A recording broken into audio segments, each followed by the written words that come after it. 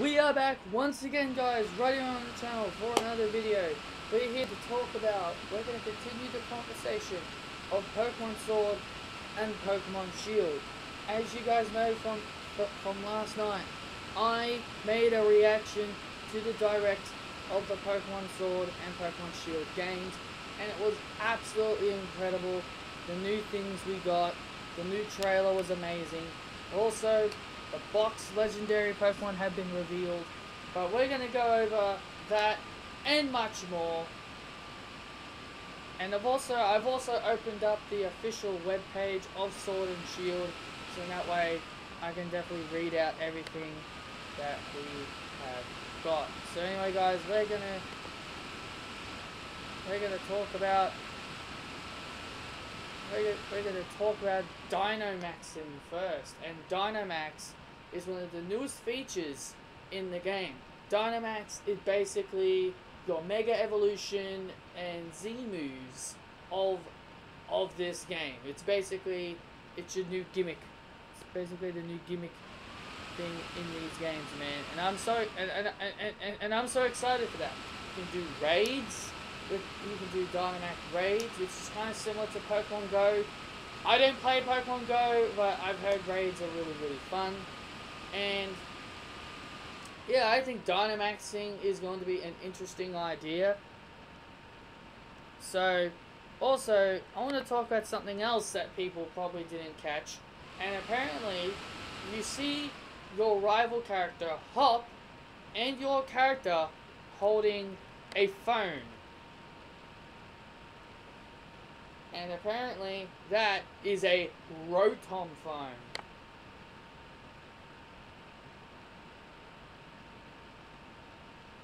Apparently, it is a Rotom phone. So, I'm going to read the article for what it says on here. It says, any Pokemon that you find or catch during your adventure will have its information registered in the Pokedex. The Pokedex in these titles will actually be a part of your Rotom phone.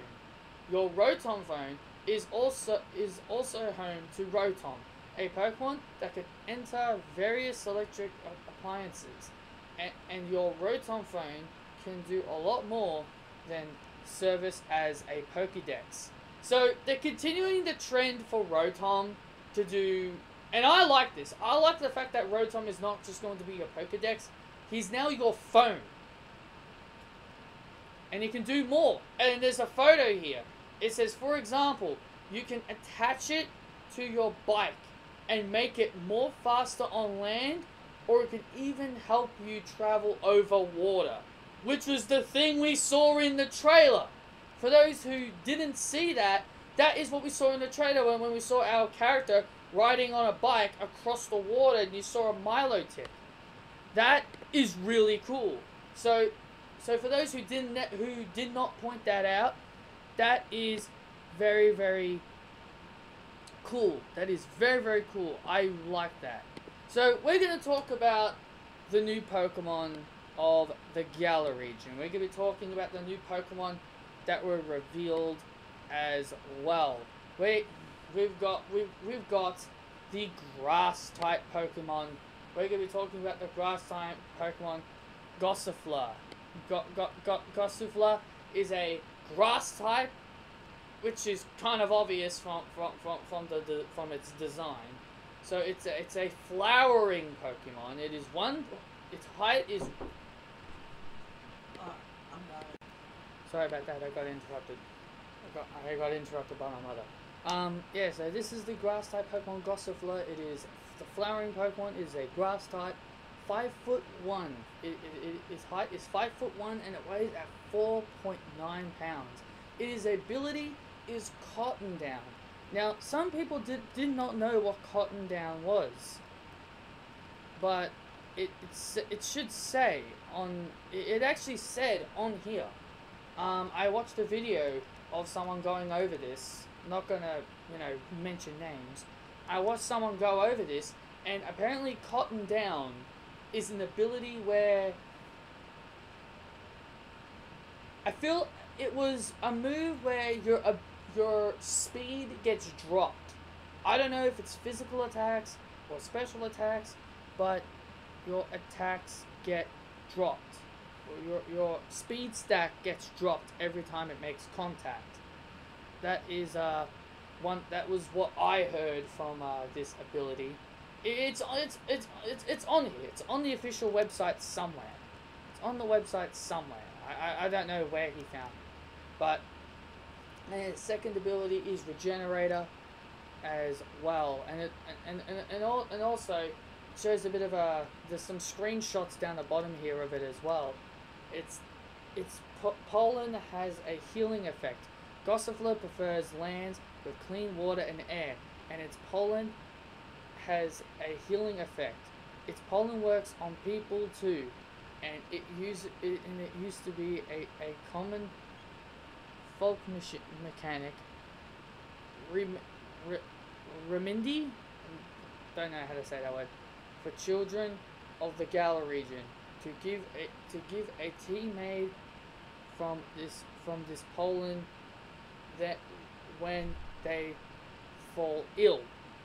So it kind of makes a potion that heals people up, and also on the right side here we'll see it says it moves with the wind. Gossifleur travels over long distances by getting blown along by the wind. It controls the direction of its travels by twisting its body and petals. That is really cool. That is really cool. That is really cool to think about. So that is Gossifleur, and we're going to be talking about its evolved form, Eldegoss. I don't know if this is its middle stage or if it's its final evolution, but this is Eldegoss. It is the Cotton Bloom Pokemon. Its height is 1.8 and its weight is 5.5. It's a grass type, has the same abilities, Cotton Down and Regenerate. So, here we go, we've got some details of it down the bottom here. Its Cotton's fluff protects it from enemies.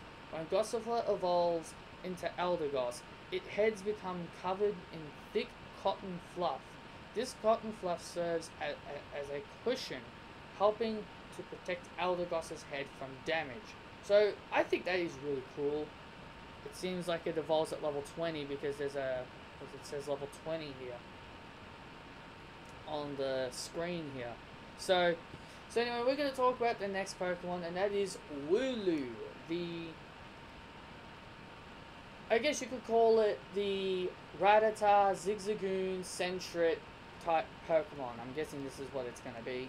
It is a sheep Pokemon, and it's a normal type. Like I said, I'm guessing this thing is your Rattata of this game. Its height is 2. That's it. Just 2. That's what it says. It's just 2. So it's 2 meters tall. And it weighs at 13.2 pounds. Its ability is Fluffy and Run Away. I've never heard of Fluffy. I've actually never heard of it. I've never seen it. I think the reason is because probably Marip had it. But yeah, there's details of it down the bottom here. So, but we're not going to talk about the details. So, the next Pokemon we're going to be talking about is Dreadnought. And I like the look of this Pokemon. I like the look of this Pokemon, man. Dreadnought looks absolutely cool.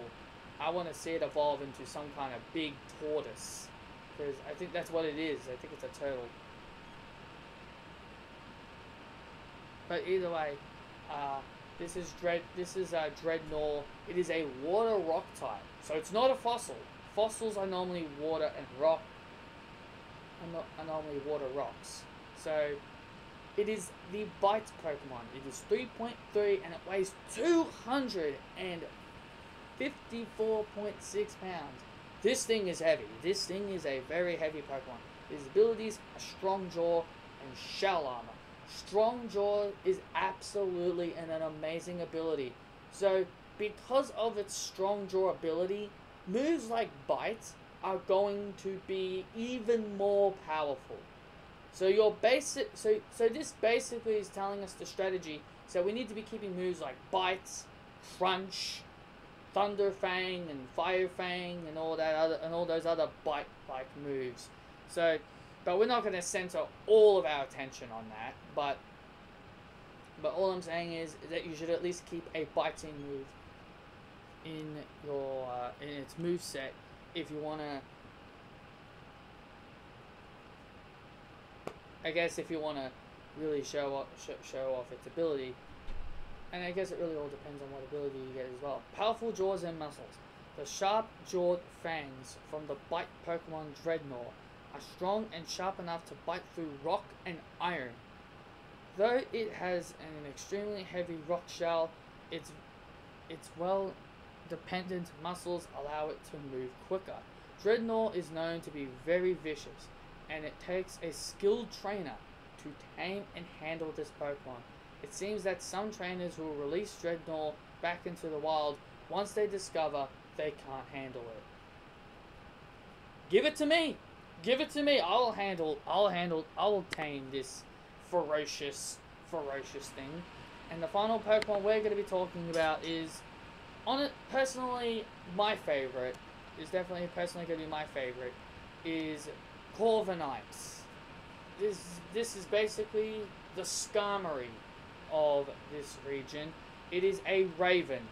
I cannot believe that this actually happened, man. I can't believe this actually happened. The fact that there was I believe it was a leak saying that there was going to be a Raven, I'm very, very happy. I'm very, very happy because I don't think we ever had a Raven Pokemon.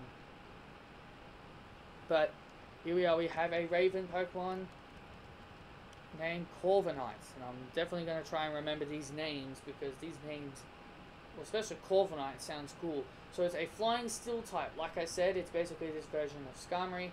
It is 7.3 and it weighs at 165.3 pounds. 7.33 meters tall. That is a tall bird. It's taller than me. It's taller than me. Its its abilities are pressure and unnerve. So let's talk about the details of Corviknight, the dashing lord of the skies. It is said that Corviknight is the strongest Pokemon living in the skies of the Galar region. It can often be seen fearlessly soaring through the air. Many say that any Pokemon foolish enough to challenge Corviknight are sent running with a jump.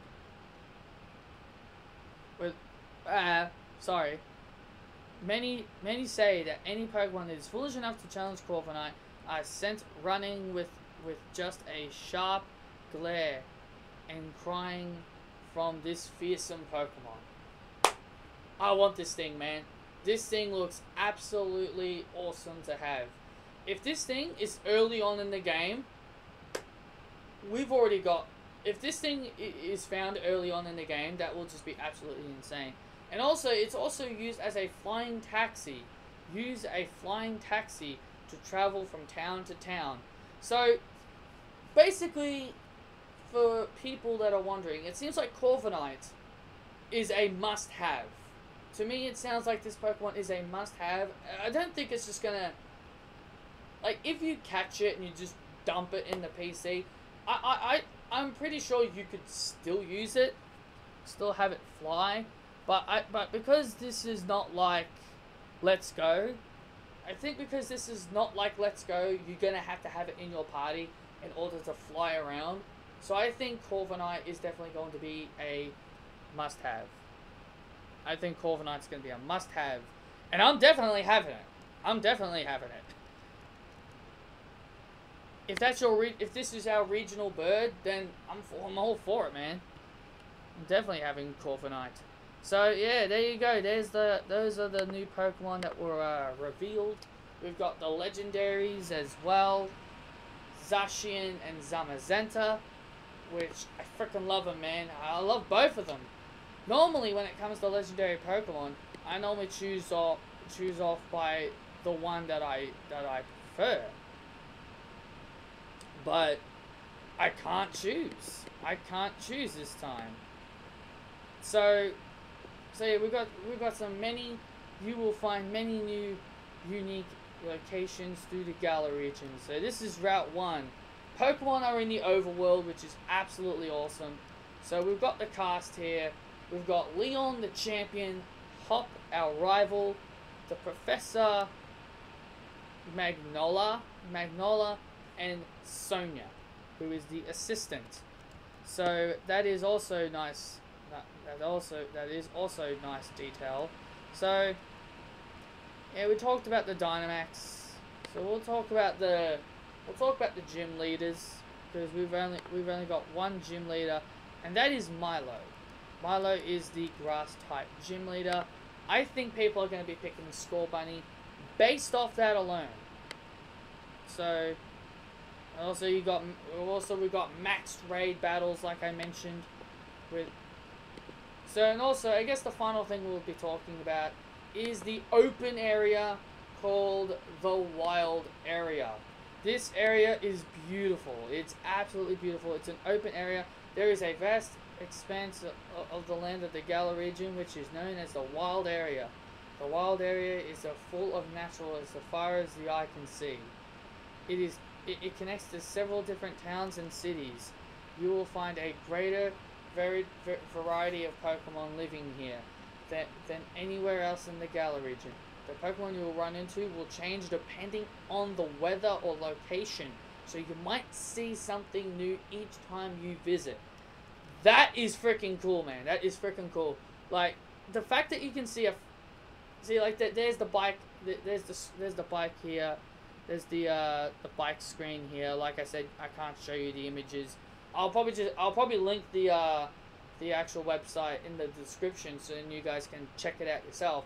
Like you can see a character riding on a bike while there's a Milotic just watching you go by, and also I freaking love how it's so wide and spreaded. The wild area can be reached through various towns and cities, and it contains untamed